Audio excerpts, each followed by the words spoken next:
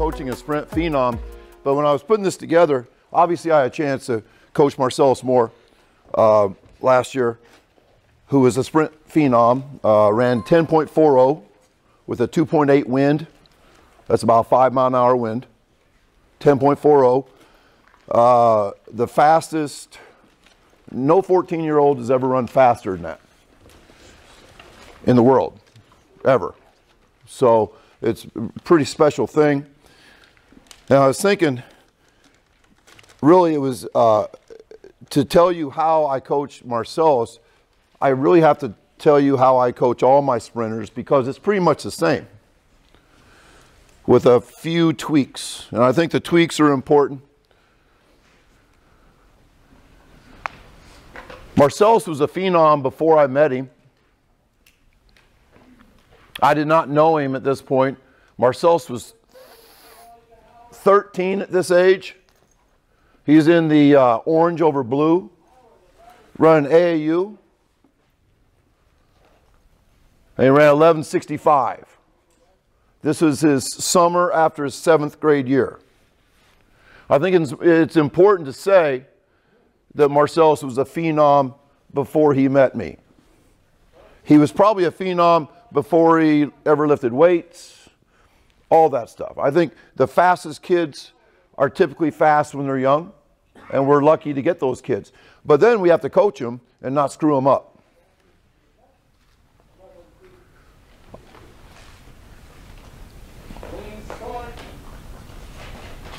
Is this the same one? Yeah. Okay, this is when I met him.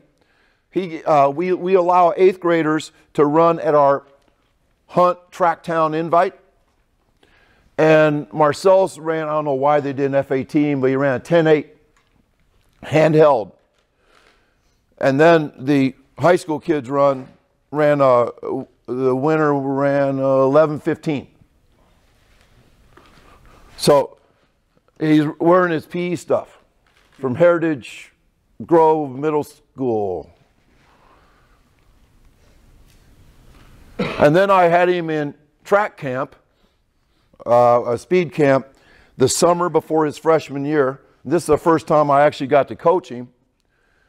His 4.43 that's a handheld 40 standing start with spikes, is not all that impressive. But when I saw 0.94 in the 10-meter fly, oh my God. Yeah, the 10-meter fly is the true measure of a sprinter. And that's why the 10-meter fly is a big part of my program. And then about 4 weeks later, he ran in the AAU Nationals. He's in lane 4, orange over blue.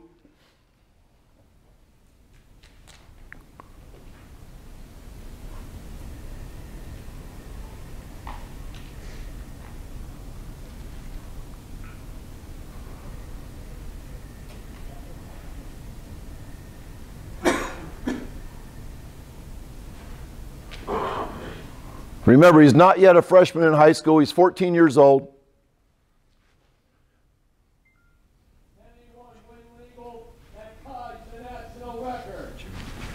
Pretty cool.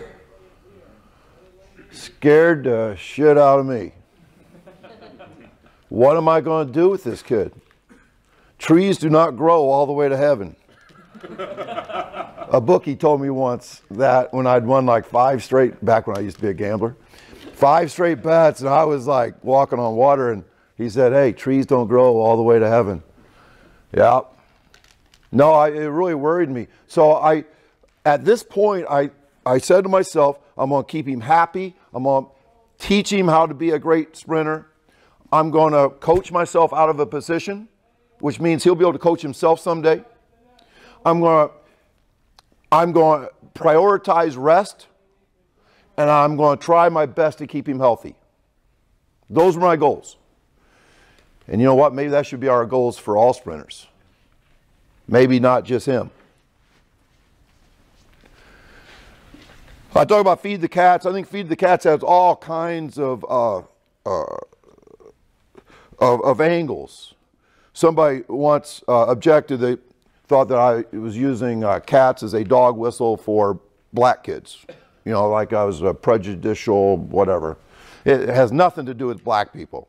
We're talking about cats as a type of athlete that is highly competitive and doesn't want to jog, that hates miles, but they're explosive and powerful. And Feed the Cats is a way to find out how to push the buttons of that kid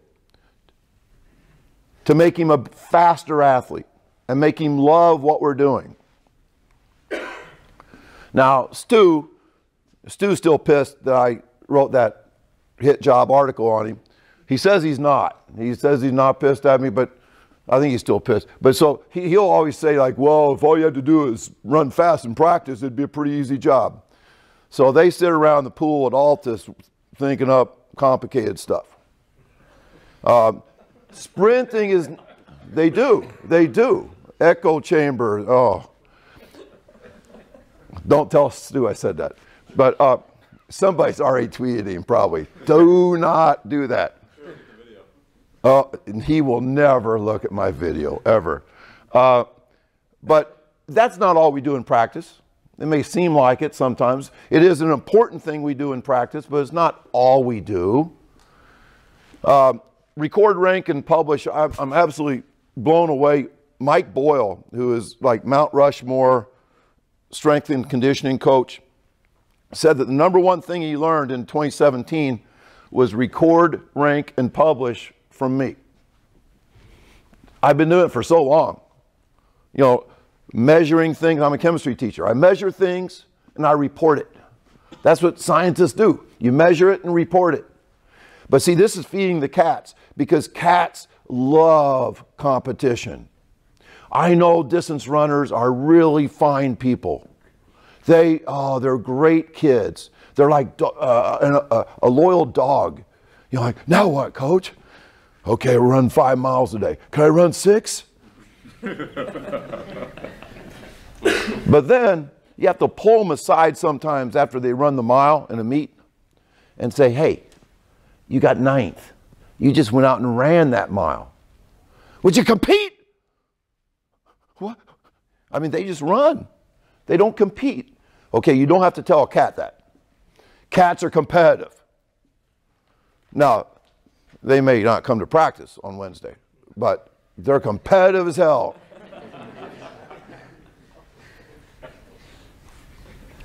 I started in 1999, and we did, I just did all clock stuff, 40s, record, rank, publish. It works. One of the big things is that positive reinforcement is really important for all of us. And my kids, 20 years ago, I heard Al Carius teach about personal records, personal bests, how important it was. And so I thought, gee, if it's important for distance guys, how about sprinters? And so now my kids do PRs and records a couple times a week, and then I tweet about it. Use Freelap. It's an amazing thing. I can't imagine coaching without it now.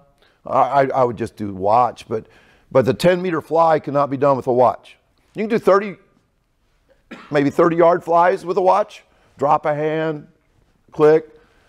But the 10-meter fly is just, that's that pure speed thing, you know. And Carl said last night that you're only at top speed for 10 meters in the 100.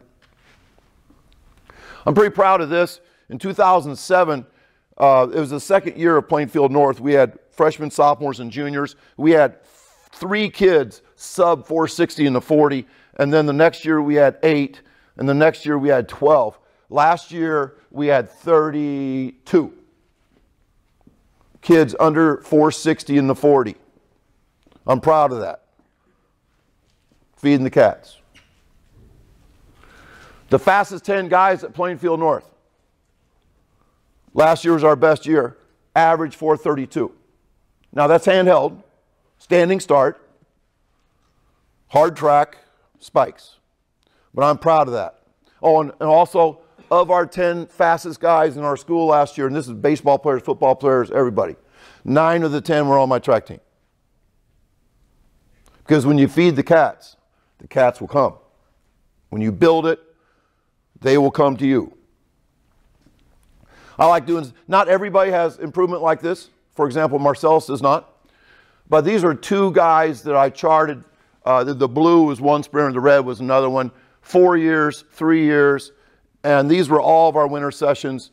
And you can tell the guy 120 in the 10-meter fly, finished 094 as a freshman. The guy in the red came in at 117, finished at 096. That's cool stuff. You will not see that with Marcellus. Once in a while we get amazing high responders. This kid was a B team football player, high responder. But you know what? If you don't measure it, you can't brag about this. And by measuring it, this kid got excited. He didn't play one play on the A team as a freshman, and then he gained 1,800 yards and led us to the 7A championship game his senior year. Now he's a college football player. Cool stuff. This isn't everybody, but this was Tyler Hoosman. I'm huge on hormesis, which means that I want to train people without going over the line. I want to train people with a minimal dose. I always believe this. I know it bothers you, but if a kid says, Coach, go home, take a nap. Oh, I think I can run. No, go. I mean, if you're not feeling good, I don't want to train you. I don't train sore people. I don't train depressed people. It's better not to practice. We do RPR. Marcellus got activated before. I coached him in football last year, and I activated him, and he ran back a kickoff or something. He was in love with it from then on. We activate Marcellus. I activate Marcellus at every meet. At every meet. He loves it. Everybody does. That's Chris activating somebody from Nazareth. You don't have to memorize this because you don't have to do anything aerobic. We live aerobic lives. We walk and breathe, sleep. No sprinter workout should ever. Oh, by the way, I love Carl. Carl was so good last night. I disagree with everything he said. Everything. I mean, I could probably find some. I remember all the things I disagree with, though. So that thing about taking 3 laps, you gonna tell cats to go take 3 laps? Nito Uomo. True. That's a hard thing to say. Nito Uomo wa ito muezu. If you chase 2 hares, hares are rabbits. If you chase 2 hares, you won't catch either. When I heard this Japanese proverb, I thought, too many coaches try to get kids in shape aerobically and then do the intensity that I call alactic work. And I believe you'll have slow sprinters, and they won't be distance runners either. We never take a lap. Sorry, Carl. We never take a lap ever. The furthest we ever run in practice is 200 meters. He was talking about doing 6 times 200. No, we don't do it. We say alactic means you're doing things full intensity for 5, 6, 7 seconds. Lactate means you're running about 20-some seconds full speed and getting dizzy.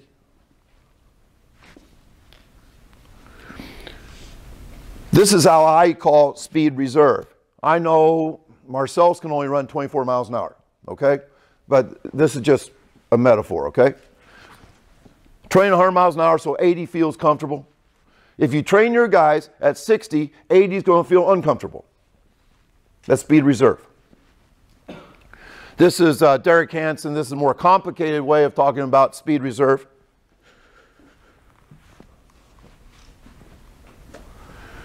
This is a guy went to Alton, and he's been feeding the cats for years. He was the coach at Madison, and he went to Alton, and he started the program. By the way, one of the best things about my program is it's 100% reproducible.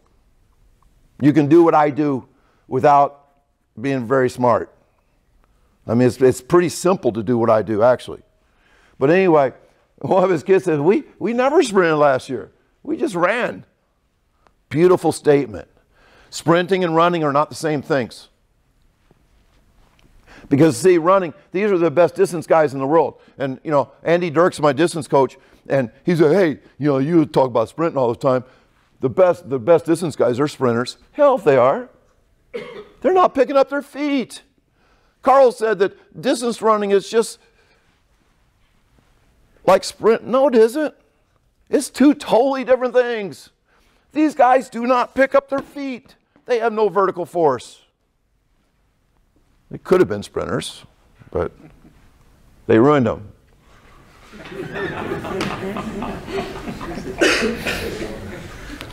Yeah, only slow guys should go to the distance group. If you're fast, why would you go to the distance group? No, I love this. This is a great. But I do believe, this is one of my quotes. You know, trees, you can't see trees grow, but they do. I totally believe in keeping things simple. I love essentialism, simplicity, clarity. People make up stuff. I understand this a little bit. And people love Gary Winkler. But they're really what's wrong with our sport. Complex bullshit.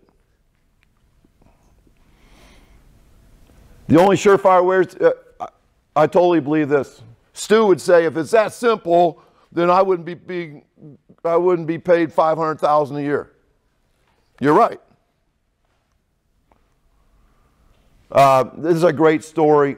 Travis ran for my son Alec, who couldn't be here. He was the first consortium he missed because I had a baby on Thursday. I mean, what? Thursday. So anyway, Travis is real fast. He, in practice, never went over more than 2 hurdles ever. He also won the intermediates. Never went over more than 2 hurdles ever. Never went over hurdles without spikes on. They cherished reps. That's another way to feed the cats. And he was a total cat, too. He was no fun to coach. He's a full ride in Nebraska. All right, lane 4 is open, so watch Anderson. Can Anderson get under 14 and beat Session? Look at Anderson. He is rolling. Anderson with Taylor of T up north following, and then Carr Jones. Anderson across. Where'd he go? Number 1388 is Session. 1359. State record. Travis Anderson. Edwardsville. He doesn't know it yet. Performance 1456. There he is. Cool. I've been saying this for years. I don't know these two Canadians or French people, but I've been saying this for years, that we have muscle fibers. They're fast twitch and slow twitch, red fibers, white fibers. And then we have the in-betweeners. And if you sprint your kids, those in-betweeners will become white. And if you run distance, they'll get red. If you sprint, they get white. If you lift weights, they get red. This proves it. Altus puts this out. This is the kind of stuff that Altus does. I have no idea what that means. So I think type 2B are fast twitch. The guy sent me some clinic notes from Australia on Charlie Francis. I just thought Charlie Francis was a steroid expert. But I was told that a lot of my ideas match Charlie's. So I started reading this stuff, and bear with me. This is some pretty good stuff. Most kids are plugged into like soccer programs when they're like 4. They never sprint. They end up with a bunch of red fiber. And all this is saying, is if you sprint, you get more fast twitch. You keep the fast twitch you have, you don't lose it. If you go out and run miles, you'll lose it. I say all the time that sprinting is neurological, it's not muscular. And weight room people all want to argue with me. Oh, but the strength is no. And so the CNS is like a cup, you don't let it overflow. It goes back to that hormesis thing. You want to be you want to have good stuff happen. You do not want to be on the decline at a workout. How about this? Think about that. That like blows up the entire coaching thing, like no pain, no gain. If you're not sore the next day, you did nothing. He's saying you should never be sore. Wow. What I say is that your workout today should never ruin tomorrow. Your workout today should never ruin tomorrow. If it does, you shouldn't practice tomorrow. That's why we do not practice the day after a meet. If we have a Monday meet, my sprinters go home on a holiday on Tuesday. But coach, do your distance guys feel? No, one time a guy asked, Coach, do distance guys still up? Yes, you do. Well, what? Because if you were fast, you'd be a sprinter. Nobody says anything anymore. How about this? Charlie stuff, I was like so excited when I read this stuff. Holding them back. Only 10% of my time motivating them to do more. Holding them back. Speed should be the focus. Basketball, football, soccer, lacrosse. It's not. Conditioning. I like upper body lifting. He says, keep it general. Keep it general. There's nothing specific in the weight room that helps a sprinter. Upper body can be good for the nervous system. Go in and have a great workout. I don't have any problem with that. I love this. How many coaches try to get their kid in the fast heat? I hate it. We're in the fast heat for our indoor conference. Oswego cried around about it. Like, hey, they never ran that time. Well, yeah, but we're going to. So, okay, we got put in the slow heat. And I told Nick, I said, make sure you tell Oswego we're going to kick their ass from the slow heat. We beat them by 7 seconds. You got in the fast heat. Good for you. So anyway, it's really important for your kids to win. Put them in winning situations. That's why we do all of our training solo, so the kids are never getting beat. Getting beat knocks a kid down. I always thought that Charlie was short to long. He says short to short. That's like me. Keep it short. This is important for people that have little kids. Never time them in the 100 if you want to be a sprinter. That's a distance event. The 100's a long way. Go short. Plainfield has no hills. But when I was in Harrisburg, we had like a 200-meter gradual hill, and we would sprint up it 5 times, walk down, take about 10 minutes, walk down, sprint back up. Loved it. I don't do enough with med balls, but he says med balls. This is totally me. I don't teach block starts till February, but we do accelerations every day. You can, if you're good at accelerating, the blocks I think are easy, unless you get too complicated. I always say that sprinters run with their reptilian brain. I say that the reason why I take pictures at track meets is because you can't coach sprinters in the middle of a race. And he's saying the same thing. This also has huge impact in football, and especially football, all the complex stuff, is that players that are using their front brain, their thinking brain, are not fast. Paralysis by analysis. So many football teams play slow because they're too complicated. Cats. Short-tempered, explosive, and intense. It's weird, but Marcellus is none of these things.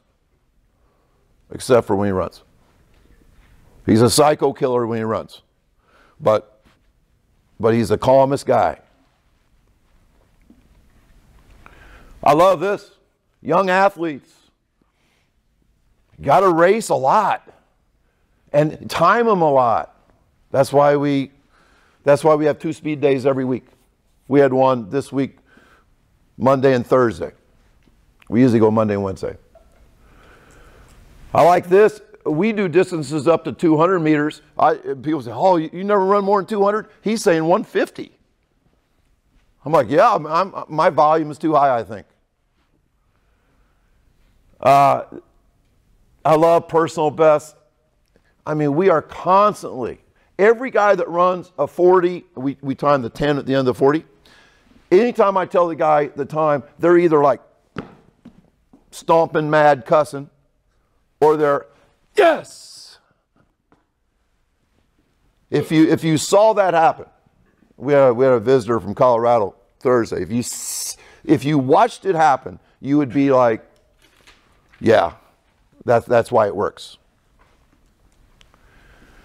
You can't sprint every day. I say 3 days tops. When I talk about football today in the last session, I'll tell football coaches that, okay, you're on sprint in the games, you got to pick your other 2 days. 3 sprint days a week, tops. Maybe 2. But incomplete recovery, you just got to fully recover. You're going to be slow. I asked Marcellus, he's in my honors chemistry class, I said, hey, if we gave you Friday off and you ran in a track meet Saturday, how fast would you run the 100? He said 1090. Because he's been overworked. He has not been trained as a sprinter. Now, he still looked fast on the football field. 1090 is still fast. But he wasn't no 1040. Incomplete recovery is huge. I love this too. Hey, Charlie, you can't be... Gerald, Mock is the guy that did all the sprint drills and stuff. The mock drills. Anyway, he said, Charlie, you can't be training your 100-meter guys by running them 400s in practice. Even a week out. Now, Carl hasn't read this stuff, but now when you talk about weights, I've talked about white meat, dark meat. You know, chicken has white meat, dark meat. The wings are white. That's what we have too. White and red. The red is red because a lot of blood flow, a lot of mitochondria. But in the weight room, you're just building red muscle. I do like Stu. Stu had all these legit training programs, and then he takes a jab at all strength and conditioning coaches by saying the get strong thing is only believed by dummies. So, yeah, anybody that says, I'm going to get guys real fast in the weight room, Stu would disagree with them. I would too. Franz Bosch is a icon. Yep. Less explosive. This guy's slower than hell. I love this. We're working with Connor Artman, Chris and I. He'd come to me one week and go to Chris another, come to me another. And I'll never forget, John Artman, championship coach 1A, Illini West, Connor's dad, said, okay, Chris, what should we be doing in the weight room? And Chris looked at Connor, looked back. He goes, Connor's strong enough. I don't know if you can see his quad right here. He doesn't need, he's strong enough. But you talk to weight room people, they think that you should lift to infinity. That you should lift until you're, yeah, it's like, that's because they make money off the weight room. Now, Nick Chubb, he's a running back at Georgia now, going to be in the NFL. Like, this was him in high school. Now, he's up high, okay? I know, you guys are looking down here. He's up, yeah. Okay, if I was advising him, I would say, be careful in the weight room. Just kind of go in and you do not need to gain 20 pounds. God has blessed you with, oh, by the way, I wonder if he's fast. There's the jump sprint relationship. Anybody can do that, can run 1060. Anybody. I've never seen a guy that could jump like that who was slow. Ever. Now, I've seen people look like him that were slow. So jumping is pretty important. I think sunshine's very important. That's why Coach Fitzgerald here from California, I take that 40 whatever, 40 and change, 4x1 with a grain of salt. It was a fluke. They get so much sunshine there. Their kids are so hopped up on dopamine, a natural neurotransmitter. All we can do to increase ours is sleep, because we don't get much sun.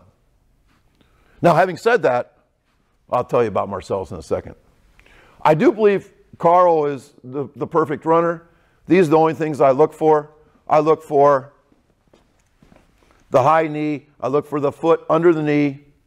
I look for the hand at least 12 inches past the hip. My guys do that really well. A lot of runners run like this. My guys all go past the hip. Cross the hip. Cross the hip. And then the tallness. Get tall is my number one cue. Be like Carl. I didn't make that just because I've had this slide forever. This is Quest Young. And it looks like he's going to land in front. But look how far. That foot is going to come down right underneath his center of mass. So don't tell me he's reaching there. He's not reaching. We repeat a lot of stuff. I know coaches hate to repeat stuff because we've got to keep it fresh and all that kind of stuff. But we repeat a lot of stuff. We do drills. Chris talks bad about drills, and that's what's great about this consortium, is that we can disagree and still be friends. We do drills because I think this is really important. Tall, hand back, foot underneath the knee. We do drills. That's the only time I can coach kids. When do you coach kids? If you're not doing drill work, when do you coach them? That's a drill. Now, periodization. Here's Marcellus's periodization. Of course, he does AAU track in the summer too, and that's really hard. It's hard to do both. But then football, max speed in the winter, and then we finally start doing some lactate work and also start really worrying about recovery.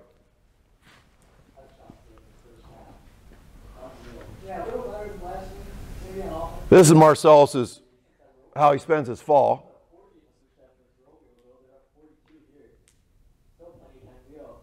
And we go back to the little shovel play, and it's looking like it's going to be another touchdown.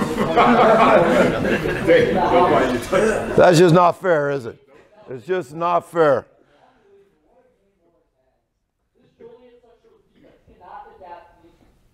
They can't adapt to his speed. No shit. Yeah.